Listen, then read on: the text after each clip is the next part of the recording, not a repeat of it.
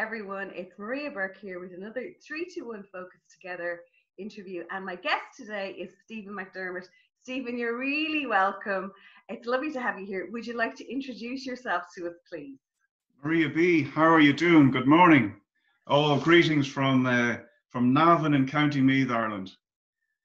How are you today? I'm great. And of course, you're over near the Hill of Tara, and I'm right here very close to the Hill of Ishnach. So the male centre of Ireland and the female centre of Ireland are kind of united on this Zoom call Absolutely. today. We should light some fires again like they used to do in the old days. Yeah, well, I believe actually, speaking of that, I think that the Clarks are going to be lighting their own fire and they're going to share it on Zoom because obviously we can't, because of social distancing, we can't all be together. But that will actually be happening in the next couple of days because, you know, we're right in the time of Yaltana at the moment. So, Absolutely. Yeah. Powerful times. Yeah. Yeah. So I actually have never spoken to you before until right now, but I have been in your reception area.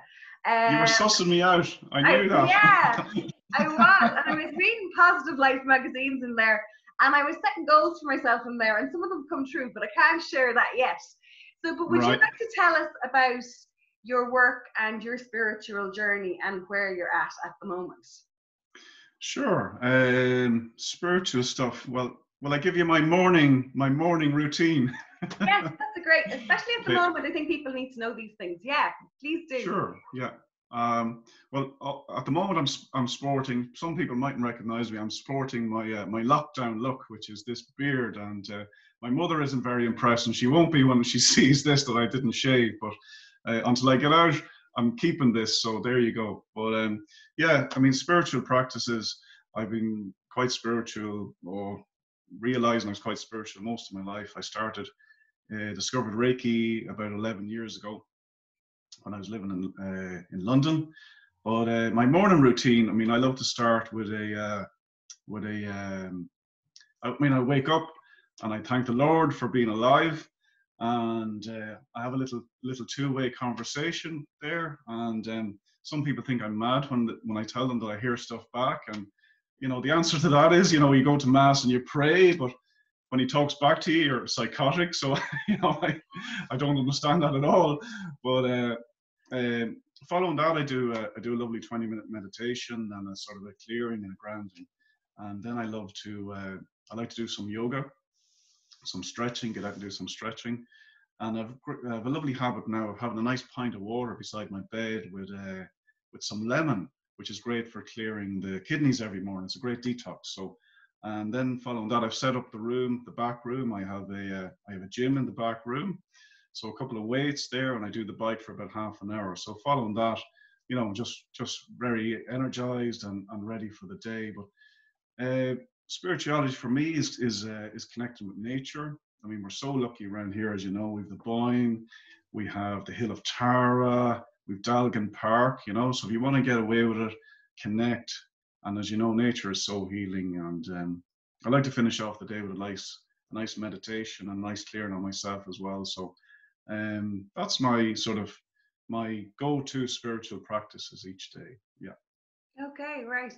And so how long have you been meditating, and what kind of meditation is it that you do? Oh,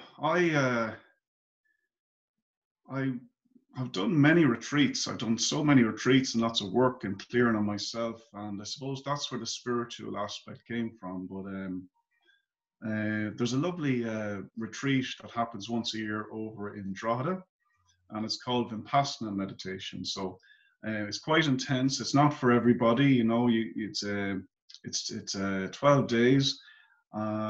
This particular retreat is 12 days. You're not supposed to talk. You don't look anybody. There's no eye contact. It's vegan food. It's 10 hours a day meditating. And what that does is it cuts out all the traffic and the communication that we have in our life, and it really brings you inside. And all you're left with is you and your thoughts. And that can be a scary place to be. So what you do is when you're sitting in that, you don't move, and you're sitting in that meditation, and actually pain starts to come up in your body in different places. But you sit with that pain, and in that pain is your emotions and your feelings and stuff that's come up that has happened in the past. And when you sit with it, it actually starts to dissipate and disappear. So you're clearing stuff. So from that meditation, I suppose I brought that into my daily life. I was just sitting and literally doing a body scan, and sitting with sort of pain and discomfort in my body, because what we do is when we have discomfort, we avoid, whether it's avoiding people, situations, eating right, our habits start to change. So from doing that meditation, it sort of transcends into the rest of my life of being aware of when I'm going to avoid things, and I'm not doing that. So yeah, stuff like that. Okay, right. And so how long is it this Vinyasana? How do you That type of meditation is called Vipassana. But I mean, there's just what I advise people to do who come into me is bring it simply, and anyone that's starting out on their spiritual journey, the first thing I recommend is to start to be aware of your thoughts. And it's quite intense. If you can do that every day, every minute of every day, when you become aware of your thought, your behaviors fall into line then. So you realize, right, that thought has come in. 80,000 thoughts. We jump on some of them all day and ruminate, whether it's maybe we were bullied 20 years ago, or we had an argument with someone, or someone cut us off in traffic or beat the horn at us. And we sort of sit in those thoughts and that anger. But if you realize and you're quite aware when that comes in, you can cut off the anxiety that comes up quite quickly there. So breathing really brings you back to that breath, that anchor that we have, that constant. So what I encourage people to do in the morning, just for 10 or 15 minutes, is lay your hands on your tummy and just breathe. Yeah. And I ask people to breathe in for 6 seconds, hold for 3, breathe out slowly for 6 seconds, hold for 3. And in that space of those 3 seconds is where the peace is. So the more you practice that, the more, when all these horrible situations come into life, you're quite aware of it, and you can bring that peace into your life. So it's just some simple techniques. It's not rocket science. If you keep it simple for yourself, it can be life-changing. Yeah. Yeah, and I so agree with you. It is like a lot of these things are simple, but it really is about integrating them into our lives. And it's all very well knowing them, but as I'm always saying, reading the recipe book doesn't bake the cake. So when people come into you, do you want to tell us a bit more about your actual work? Because I know that's kind of a first connection point for a lot of people on their spiritual journey when they come across you. Sure. Yeah. Were you not listening at the door when you're in the waiting room spying on me that time, no? No, I wasn't. I was reading the magazine. Fantastic. Okay. Well, just a little bit of a backstory, I suppose. I came out of college not knowing what I wanted to do, really, because of career guidance at the time, and I don't know if it's changed, was absolutely terrible, and you're being asked at 16 years of age, what do you want to do for the rest of your life? And I suppose I was lucky in that I had some life experience. I'd done a lot of work on farms, and I'd done lots of summer work, and I had a good work ethic, I suppose. I was quite entrepreneurial and always had been. My mother tells me stories of when I was, 6 or 7, and I'd go to school with she'd give you, in your pencil case, you'd have a rubber, a pair, and a pencil, and I'd come back with 10 rubbers and 20 pencils. So what I was doing, I was bartering with people all day. So I had that sort of innate entrepreneurial spirit in me and sales spirit. And it's so disappointing because that's not, there's no courses for that at the moment, and I mean, the country is run by small businesses. So it's something I really wish that the government would look at and the education system would look at. But following that, I moved into, I fell into working in sales roles. I was Canada Life, pensions, investments, and I sold the dream. I sold foreign property, Crete, Spain, Cyprus, Turkey, and I even worked for Cadbury's for a while, and which was a nice job. Wasn't too nice on the waistline, but I moved into then. I always wanted to own my own business, and so I set up a cleaning company. It was quite simple. Set up a cleaning company, and from that, we were turning 8 to 10 grand a month. Absolutely crazy. And of course, then the recession hit. And I was living at home at the time, and I said to Mum, listen, I'm not leaving off this couch until I figure out what I want to do. She said, fine, you can keep paying rent though. And I said, okay. So 3 or 4 months of that, and I sort of created I suppose, a routine for myself, stayed away from social media and stuff, and kept reading and feeding my brain. And I literally had a eureka moment where I figured out osteopathy, and that was it. And I said why, and I wanted to help people. I was very interested in how the body worked. There was a need for it in Navan, and it was fantastic. I got to get out of Ireland. You couldn't train in Ireland, so I went to London and trained for 5 years, set up my own little sports massage business at the same time. So I was putting into practice what I'd done during the day into what I was learning at night, what I was learning during the day. And I think, of course, I would love to see colleges doing the same thing here. So came back, and in 2014, I set up my practice in Navan, and it's called BePainFree.ie. I'm literally so busy from day one, Maria, you know, and haven't looked back since, I suppose. And now we have the lockdown because of the virus. But there's 150 osteopaths in Ireland, and everyone is different. And for me, everyone brings something different to the table, you know. I suppose because I had done so much work on myself over the last 10 or 15 years through counseling and retreats and constantly sort of evaluating myself and wanting to be better, my spiritual side developed, but also my mental and emotional side really developed. So when someone comes into me and they have back pain, a lot of therapists will just focus on that point and try and heal the muscle or the joint. And for me, there's so much more to it. You know, you have to look at the person's emotional health, their diet, their exercise, and also what's happening outside in their environment, their relationships. A lot of people, and I suppose because I've done that, I started to attract people who had anxiety and depression and stuff like that. And for me, when you work on the body, and I would tell people that the work I do, it's not a quick fix. You know, it's going to take some time to bring all those elements together. And most people buy into that.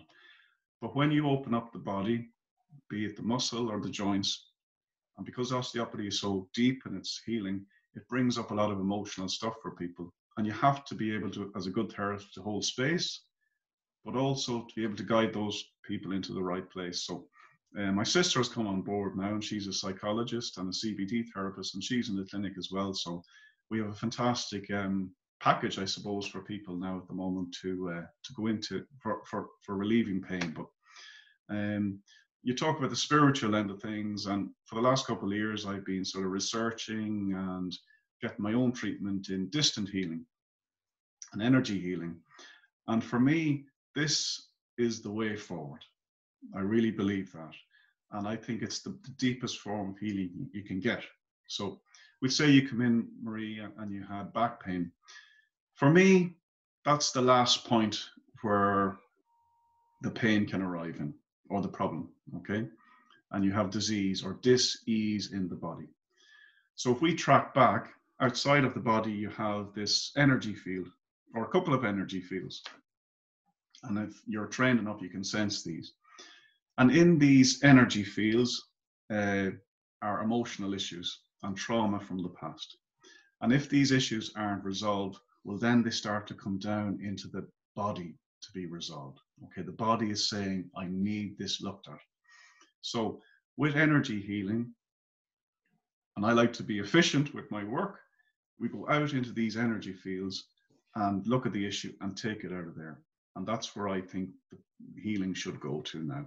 And it's funny that this virus happened at this time, and it's maybe wrong of me to say, but it happened for the very right time for me, because that was the way I was thinking, but I just needed that push, you know. And it's, again, with people now, they need to be brave. People need to be brave, not to be afraid anymore, and to get on stage and say, look, this is what I want to do, and to hell with everybody else, you know, and go for it. And that's what I'm doing at the moment. Yeah. Fabulous, fabulous. And I just love your explanation of all the different energy fields. And I, of course, completely agree with you, because I'm you know, I've done my Louise Hay teacher training. I went to Australia 3 times to do it. And I'm big into, you know, I would honestly believe that every physical ailment has some sort of an emotional root cause. And if we can get back and clear that root cause, then literally the whole thing shifts. And I've seen that happen to myself many times, you know, going to people and doing some journaling and stuff, but also with people that are around me. And like, it is amazing the power that we have once we start to use it right, and once we start to take responsibility for ourselves. Take responsibility, absolutely. And I mean, when I would work on some people would absolutely burst out laughing. They would say, if I'm working on the neck and I open up the neck, but also some people would start crying, you know. And as you say, it's stored healing. But a lot of people don't. I mean, energy healing, distant healing, it's been around for thousands of years. But a lot of the people are, well, few people, I suppose, half and half are skeptical about it, you know. And they don't know what it is, and until I explain what it is, well, then they sort of understand it then, and they come in, you know. And for me, energy healing, it's nearly beyond our scope to explain, because we don't have the language to explain what's going on. It's more, a lot of it is trust. But for me, we are where everything is energy, is vibration, as you know, and all our atoms are vibrating at a certain level. So our body is energy, is vibration, but it's a very low vibration. Hence, we're able to feel our body and see it. Thoughts are another vibration. So you know yourself, you've often heard that, you've often said to someone, I was thinking the same thing. So in the space and time that we are, that thought has traveled through space to you, and you've picked it up. Same with emotion, you know, you're talking to someone, you can feel maybe they're annoyed or they're angry. Through space and vibration, that energy is picked up by you. And the same thing happens if you're on a phone. It's vibration. Yeah. Now, 100 years ago, they would have thought you were crazy, that we're going to talk into something, and the other end of the world, people would hear you, but it's the normal now. But it's the same sort of concept with energy healing or distant healing. So somebody can be in front of me or the other side of the world. I've treated my sister who lives in Australia and has got fantastic results. I send the energy or channel the energy through me, powerful energy, and through intention, I'm able to sense what's happening in your body. And through intention, I send this energy through that field, which is picked up by you. Now, the energy itself has its own consciousness and its own intelligence, and it knows what to do. So I'm not involved. I'm not a healer. I would say I'm just a channel for this healing. So it works on all levels: physical, mental, emotional, spiritual. And yeah, as I said, I think it is the way forward. It is the future of healing, I believe. Yeah, and I think it's very interesting when you say it's around for thousands of years.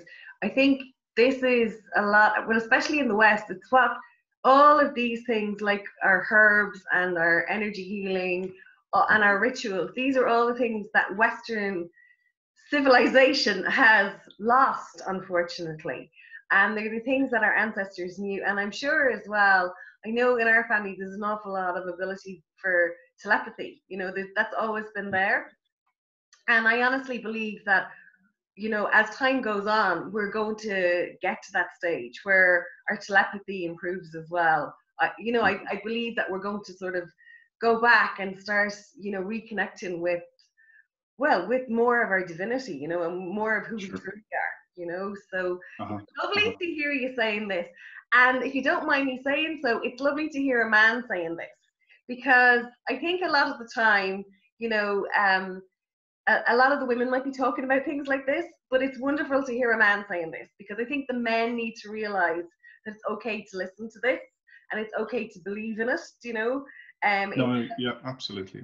You're right. And I mean, it took, as I said to you, it took 15 years to be able to sit in front of you. And are we on TV? To be brave enough to be on TV?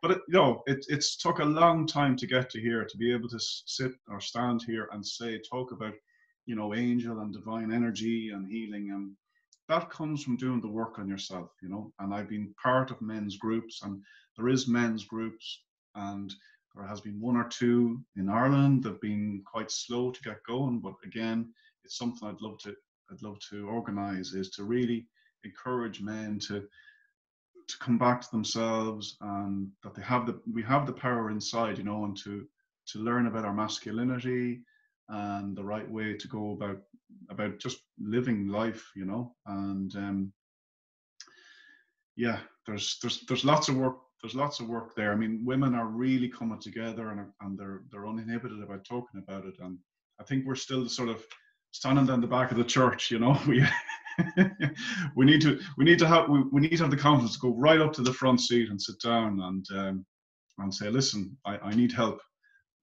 me, you know. So yeah, lots of work to be done there, but Yeah, I'm confident that it's not for everyone, but you know, if everyone can, you know, encourage each other and bring one person along, it's enough, you know.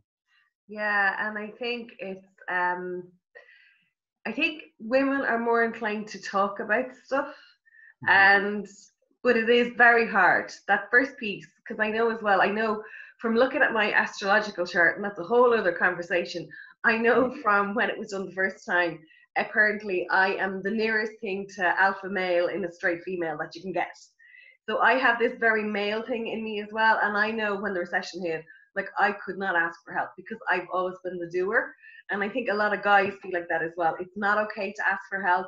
Like the guys are supposed to be the ones that have solutions, and they're supposed to be the fixers, and you know, and like that's a very hard thing for men to carry, I think.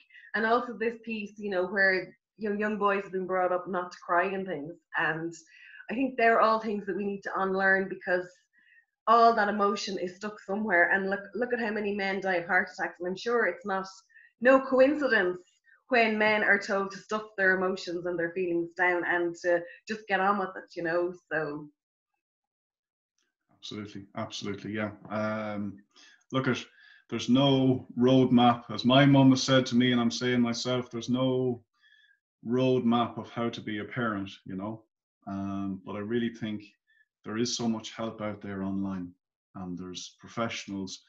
And even if you sat down once a month or every 6 months with a professional and got their advice of how do we deal with this, how do I deal with myself, you know. We in Ireland, people still aren't talking to counsellors and getting advice on life, you know.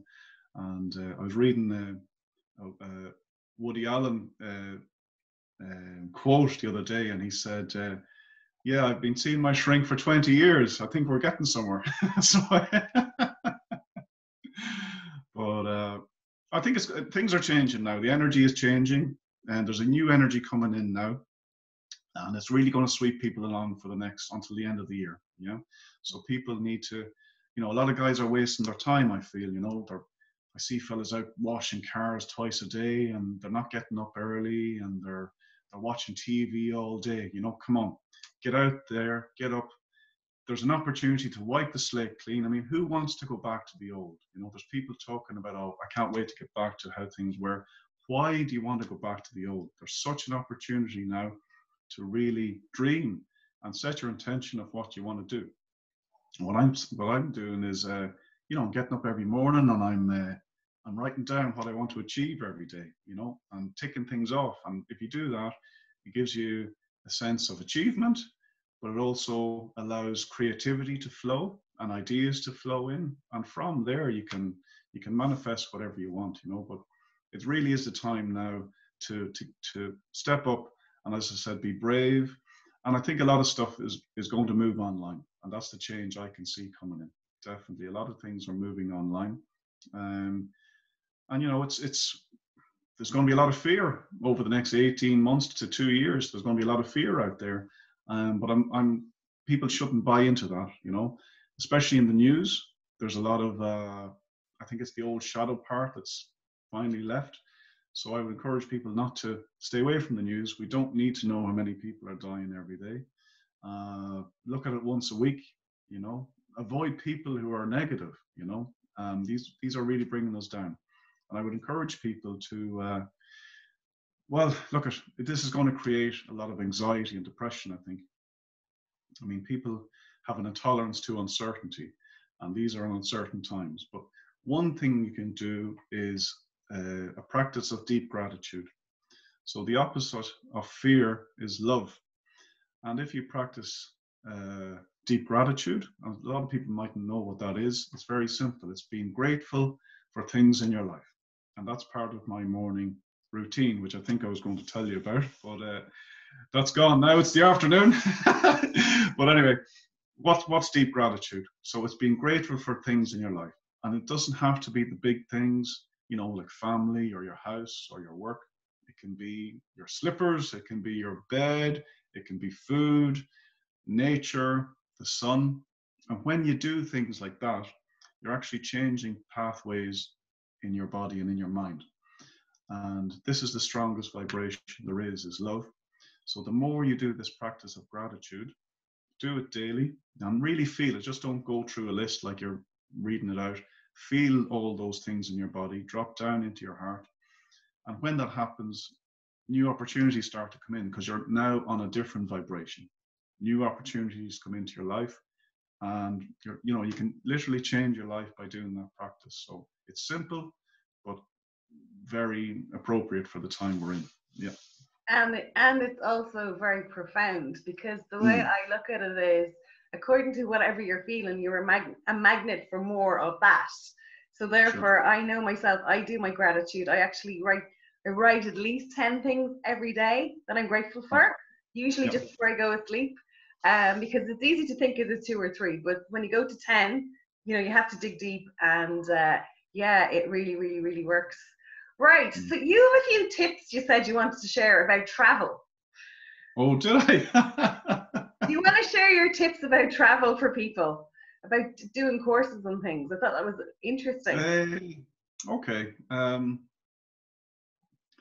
Well, what can I say? I mean, I've done so much travel. I don't know where to start. When I was 18 or 19, I wasn't happy with doing the lads' holiday, the drinking for a week, and I'm sure it was great crack and all that, but I was never a big drinker. I was really a lightweight, so I pictured myself dying for 5 days of a holiday, so it just didn't make any sense to me, And of course, no one wanted to do the long haul travels when you're 18 and 19. It was Spain and that sort of thing. So, I went out to far-flung places like South America and deep Southeast Asia exploring, But I've done that with in group tours. So if I would really advise people, if you're a solo traveler and you can't get anyone to go with you, there's so many group tours out there, and Intrepid Travel was a fantastic one that I used to use. But about 2 years ago, I went traveling, and instead of lying on beaches and that sort of thing, I started to do lots of courses. So I linked up areas that I wanted to, or courses that I want to do, which would improve me, and link that with a holiday as well. And there's so much stuff going on out there as well. You just have to look it up online. But volunteering is another thing, another way of traveling as well. I was in Cambodia and Nepal last October, November, and Cambodia it's in real need of help. Number one, it's the dumping ground for Asia for waste. So if you have any sort of an eco-friendly slant to yourself, there's a lot of help needed out there. And the Chinese are down there, and they're wiping out towns and cities and building casinos, and it's not nice, especially down in the south. But I went up to, I felt a draw to climb the Himalayas for my sins. And when I was out there, the idea I went with was an open mind of wanting to set up a charity of some sort. So I felt I was working in Ireland. Yes, there was a money aspect, but I really wanted to work from the heart and to help people. So when I was there, I went out with that intention, and I met some people who worked and sold hemp products. So I went and visited their factories and visited their families and so on. And I'm setting up connections now to start bringing in hemp, so that people can make more environmentally friendly products here. So travel, look at it opens the mind, as I say, the old cliche, but I don't know when we're going to be able to start traveling again properly, but it's something that I'm linking into with my retreats, I think, which I was talking to you about before. That's another idea that's coming into me as well. So, yeah. So do you want to, that was my next thing. Do you want to expand about, this is kind of how we connected through our good mutual friends.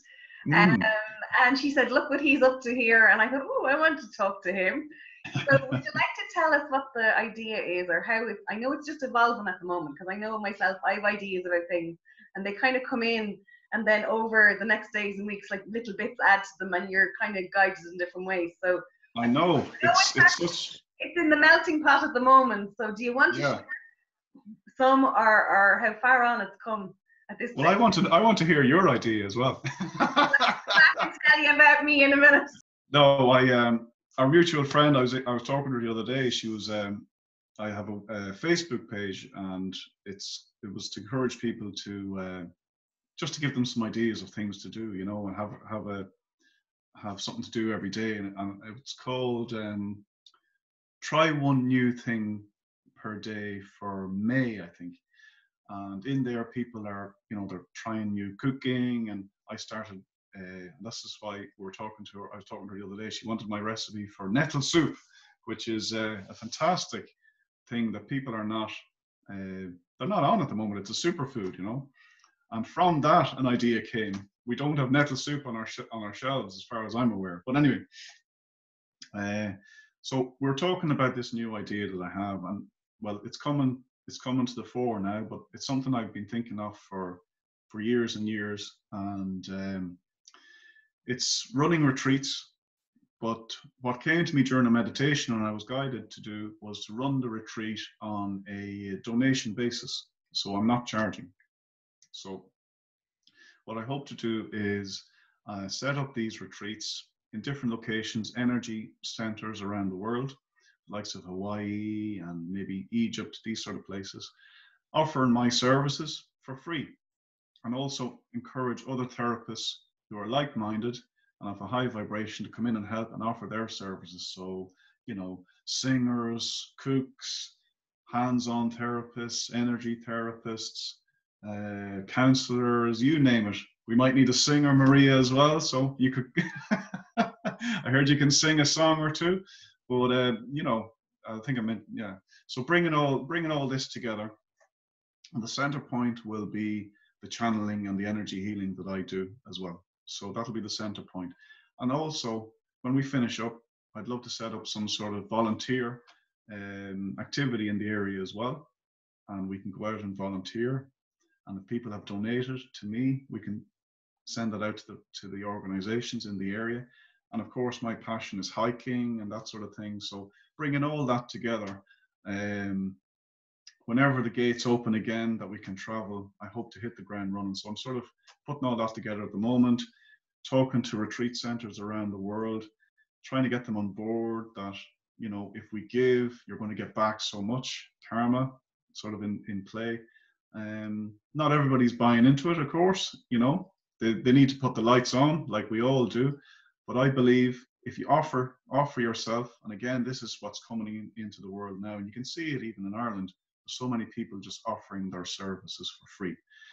But you're going to get it back. It's going to come back in huge abundance, you know. So I've been guided to do that, and I need to listen to it, so I am. Yeah. So that's what the future holds for me. Regarding osteopathy, I hope to keep the clinic open here in Navan. There is still a huge need. My phone is ringing. Unfortunately, I can't talk to people, but I will be in the country at different stages. And of course, the clinic will be covered by someone else. But I need to listen to my heart and to my head, I suppose, and take this new path, you know. Yeah, and I think that's a very important point, is to listen to our intuition, because it's really funny. And you were saying you want to know about what I'm doing. And I suppose, like, I'm a life coach and a personal empowerment facilitator. And so, you know, I've been working with my Leo mentor, and like we had a two-pronged approach, like my in-person classes, which obviously in the short term bring in more money. And then this 3-2-1 focus, which is my online program that I developed. That was a free challenge back in 2018. And I literally charge 33 euros for that's all I charge. And it's 30 days. And as people are coming back and going, like, that's way too little, etc. But my heart all the time even with this two-prong approach, was going, every time I went out my gate, it was like there was a car with 321 in front of me, or it was a Ford Focus. Wow. And Okay. like, no matter what I did, I just couldn't get in behind pushing the in-person courses. Like, do you know what I mean? I just felt something innately in me. And then lockdown happened, and I'm going, you should have trusted your intuition in the first place. It's like when the planes went into the Twin Towers. We didn't expect it. So it's like our intuition already was getting us ready for lockdown, way ahead, if we were listening, you know? So, and like that as well, I've also made it that I've created a version of 321 that's completely free. Good. So what I'm doing right now is I'm at the end of 321 Focus Together.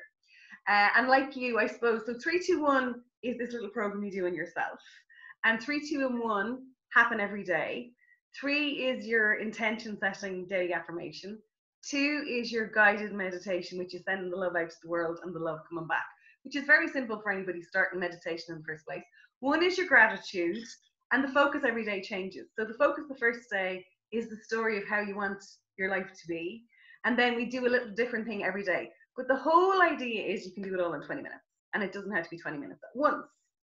So that's the start of it. And that's now kind of been, it's happened 10 times. There was a lot of good feedback. People, like, amazing things have happened to people. Like, you know, they've left jobs, they've left relationships. In the middle of mine last May, I manifested a car. I'd ended up with no car, so somebody gave me a gift of a car, right? So there's a lot of magic. Try that one. There's a lot of magic when this is going on. And then like that as well, though, it was like the next layer was, a few weeks back, and I was reminded of the Greg Braden book, The Divine Matrix. And that whole concept of the square root of 1% of the population affects everybody. And I'd actually done a Toastmaster speech on it, and I made it on PowerPoint, which is so unusual for Toastmasters. And so my whole Toastmaster speech, actually, I was very easily able to make it into a video. And basically, the magic number sitting here in front of me, it's like 8832 is 8,832 people. If we connect together, is enough for the whole world, for the quantum leap. Brilliant. Yeah, so no, I love it. I love it. That's part of what I'm doing, and I'm looking also at, do I create a group for this now, and how am I going to do it, and how to create things in such a simple way that it doesn't become too onerous on me, because I know a lot of it is my energy holding this together and the energy of people coming in. Do you know what I mean? So to keep it simple, like what you were saying, but again, starting again, because 321 has been happening 5 times a year, so January, March, May, September, and November. So it's due again to start on the 21st of May. And I'm going to do, again, the 2 versions. So the 1 version where you get your daily email for anybody who wants to sign up for that for €3. And then I'm going to create a free version as well through a group, which is like what's running at the moment. So that anybody who wants to do that, that option is there as well. So yeah, so that's what I'm doing. Yeah. So would you be interested in getting involved to see what it's like? Because do you know what I really need? Sign me up. Sign me up. Yeah, I'm going to sign you up straight away. So, because do you know what?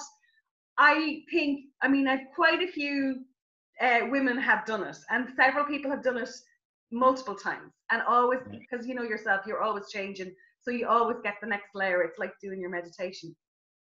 I haven't had that many guys do it, and it would just be great to get more guys doing it to get the feedback out there. Do you know what I mean? Because I think, you know, guys do things because they think, oh, this is the guy thing. Unless you're a brave person like you. And I've interviewed a fair few. Thank you very much. No, but I've interviewed a fair few brave guys at this stage, right? But it just, more guys need to have the role models there, you know, for going forward. So yeah, so it'd be great to have you on board. I look forward to it. Yeah, fabulous. Sure. So listen, is there anything else you want to share with us before we wrap up? Oh, are we finishing? I've nothing to do today. Come on. Is there anything else I'd like to say? Well, I love that. I think we've really found our sense of Irishness again. I really love that, you know. And we lost it 20 years ago with that bloody Celtic tiger thing that happened, you know, and everyone got caught up in making money. But I really think people have realized that money doesn't bring you happiness, you know. Everything is closed. We can't spend money. But if you look at people, everything has slowed down, you know. Everybody has slowed down and they've realized that less is actually more. And people are out walking, you know, they're walking dogs, everybody's exercising, they're cooking at home.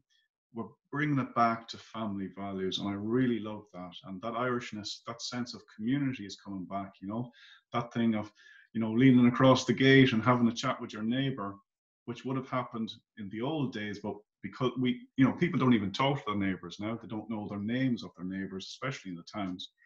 That's changing, and we're giving each other time, which we never done before. So that sense of Irishness is coming back. And you know, I see it in the elderly people who come in to me. They are the happiest cohort of people in the country. And I used to always ask them why, because you know, I was working all day and I was really not happy. And they said, Stephen, we keep things simple. You know, we don't need much. And you know, they're not bombarded with technology like we are. You know, we need to know everything that's going on around the world. Why do we need that? We don't need that. You know, we're 20 involved in 20 bloody WhatsApp groups. Our phone is beeping and hopping all the time with notifications. They don't have that in their life. As one lady said to me, she said, Stephen, we didn't even know what was happening in Dublin. So, so I love the way things are changing like that, you know. And I would hope when people go back to work, that they're not going to be doing that commute up to Dublin every day or wherever they're going, you know, 5 hours, 4 or 5 hours sitting in the car. People need to be brave now. Tell their employers, I'm working from home. We've tried it. It's tested. You can trust me. And work from home for 2 days a week, you know. Really need to, I can see a really great work-life balance happening now. And people are really, you know, they don't need to be spending money on themselves. You know, old runners that were under the stairs have suddenly got a new lease of life. The jumpers are coming back out that we threw, you know, put in the back of the wardrobe years ago. We don't need to be spending money, 80, 100 euro every week in restaurants. Family values are coming back, family cooking, which is so important, breaking the bread, you know, with each other. So I'm very positive about the future, and I think things are really going to shift for people. It's not going to be an easy time over the next year. I think that energy that I mentioned is coming in. It's going to shake people up. It's really going to rattle people to come on, go and follow your soul, follow your passion. And people need to recognize that, not as anxiety, but as a push to go and find your dream and follow it. Be brave enough. So yeah, it's all good. It's all going to be good. Trust in the universe, as they say. Yeah, and learn to trust in yourself and get to know yourself. I think they're the things that are coming in very strongly. Yeah. So that is wonderful. And yeah, you know, it reminds me what you're saying about the older people. When you're more mature, I suppose, when you start to work out what doesn't matter. It reminds me of Stephen Covey's book, 7 Habits of Highly Effective People, you know, and how he talks about not getting overly taken over by the things you've no control over, the things outside, you know, your circle of influence, you know. And I always remember, like, long ago, I'm sure when people wrote from America back 100 years ago, they didn't send all the drama back, they sent the good stuff back. Not like when your kids ring you with the big panic and then everybody is all stirred up. Send me money. I remember those phone calls. Yeah, I think I was a month in Australia and I was ringing back for 500 quid to pay for rent. But no, you're right. And things that we are in control of now, we have so much we have control of. Okay, and I encourage people to feed their brain. They really need to keep feeding their brain, whether it's through reading. There's online libraries, Scribd, SCRIBD.com, €8 a month, fantastic stuff in there. I'm doing an NLP and hypnosis course, online course, and that's through Udemy, UDEMY.com, and I think that's €10, and you get accredited with that. So there's lots we can be doing, you know. I'm going to be releasing some healing meditations. They're going to be on my Facebook page, so if people want to go in there around anxiety, gratitude as well, stuff like that. So yeah, creative times. Yeah, no, absolutely, absolutely, and a great opportunity if we use it the right way. So I'm going to put your website link below the video, and also your Facebook link, so that anybody who wants to connect with you is able to do so. So Great. thank you so much. It was Thank wonderful you. chatting to you. Could be chatting to you all day. Thank you so much, and best of luck with everything you're doing. And you can sign me up. I love doing my courses and stuff. I'm in for doing those international retreats with you. You've got your first. Fantastic. Name a country. Where do you want to go? Give me a country. Egypt is the first one coming into my head. I'm seeing the pyramids. Oh, okay, okay. Yeah, so I don't know Right. if we're allowed in or not, but let's see. Anyway, I don't mind. I'm open to whatever way it's meant to evolve, because it's also something that's on my to-do dream list as well. So whatever way it comes. But look, thank you so much. Wonderful to talk to you. Thank you, everybody, and I look forward to seeing you in another video again soon. Bye. Thanks. Bye.